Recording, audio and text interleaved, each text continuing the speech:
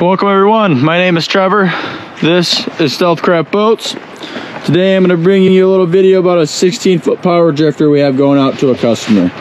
This is one of our 16 by 54 power drifter models. Beautiful, beautiful steelhead veil down the side. Probably my favorite fish. I know it's probably yours. Just an awesome veil with that nice fish scale look. And then our nice premium Zuddy Boneyard fly gear decals. Matthew Zudwick always delivers with his beautiful artwork. This is our brown trout decal. So we have a steelhead brown trout type of theme going on here. We have different colors of that brown trout sticker as well. This one has a little more white on the belly. If you want something, you know, more yellow orange, we definitely have that. We got steelhead, bass, muskie, all over the board for stickers. We definitely want to try and accommodate to all of our anglers out there. You can do almost anything in these power drifters and these Stealth Craft boats. So coming around, we have a lot of options to go over. Just starting up at the front here, we have our Drift Pro power anchor system coming down. Nice 50-pound anchor into your anchor's nest on this beautiful galvanized trailer. Big anchor winch on this thing. You can put, you know, add some more chain to it if you have high flows. Maybe even run a 75-pound if you're in a faster river like that.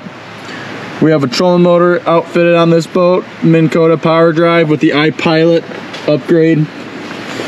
Nice, lightweight, and a trolling motor that's gonna, you know, get you where you want to be all day long. This upper deck right here, one of our temporary seats. Nice lockable storage underneath that as well with a big hatch on it. Our drip boat styled casting brace that's also removable in the front and in the back of this boat. On the port side, we have our half-length rod tray. Starboard side, we have a full-length narrow tray. All different types of customization option here at Stealth Craft Boats. So definitely have some options on how you want to lay it out. Make it a little bit more wide open. Maybe have some more storage. Over here we have our high back gray rower seat on our top of our rower's box. Lots of storage underneath that rower's box as well. Over here we have our 75 quart Stealth Craft cooler. This cooler has a double slider seat feature on it, so you can actually slide one of those seats off, just one seat for the day, or slide two and then you just have your cooler. Our drip boat style brace in the back, great support and a great seat when you're driving that tiller. Helix Hummingbird 5 over there for the graph and sonar on this thing. And then we are powered by a Mercury 6040 jet propelled engine. That motor pairs very well with this boat, but we can also up it to either a 9065, 11580, depending on how fast you need to go and how much weight you're trying to carry.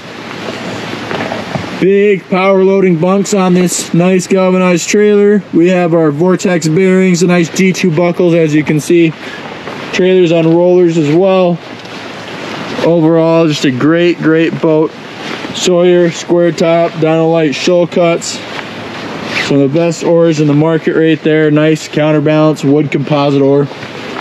And then back to that beautiful steelhead. Just so hard to beat. You can see that nice SST guide tough bottom going up to the bow.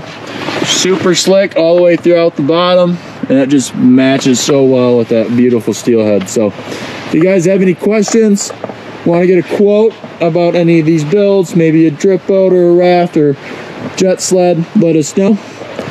Get at us. Thanks for watching as always. Have yourselves a great day.